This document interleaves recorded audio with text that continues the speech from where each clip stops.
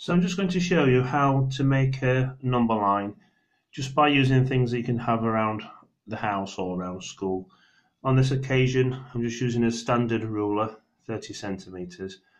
This is going to give us a reference so we can do number bonds to 20 for very basic maths, for addition and subtraction. So I'm just going to apply the ruler to a nice clean piece of paper. I'm just going to draw from 0, where the centimetre line begins, all the way down to 20 centimetres.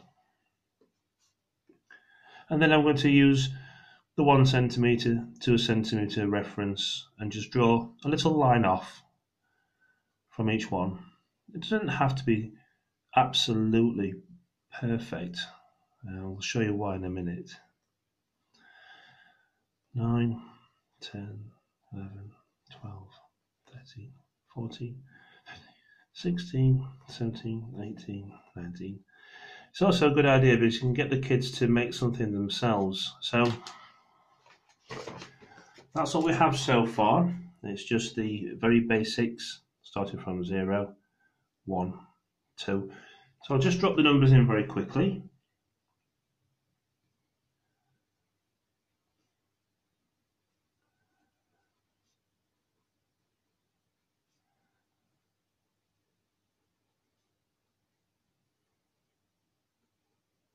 $19, $19, $20. So there we are. That's our basic number line from 1 to 20. We can put a 0 in there. It also helps as a reference. So now what we're going to do is a very basic addition. We can do 8 add 7. People often get a little bit worried by digits, symbols, etc. So 8 add 7 equals, all we need to do now is find the 8. So here we are.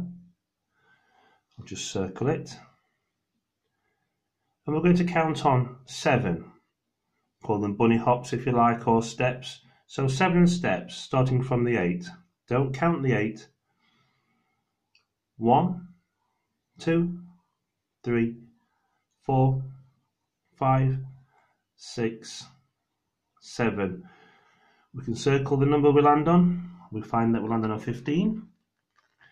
So we know without any doubt that 8 add 7 equals 15.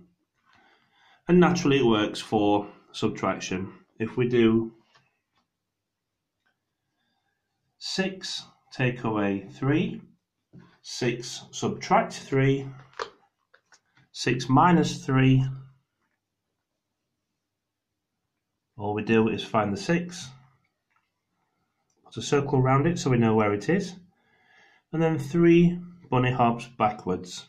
Backwards as in lesser, smaller, lesser than 3.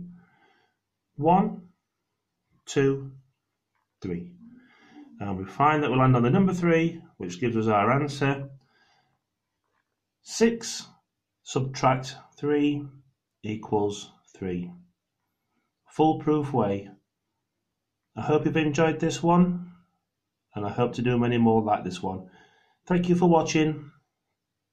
Bye bye.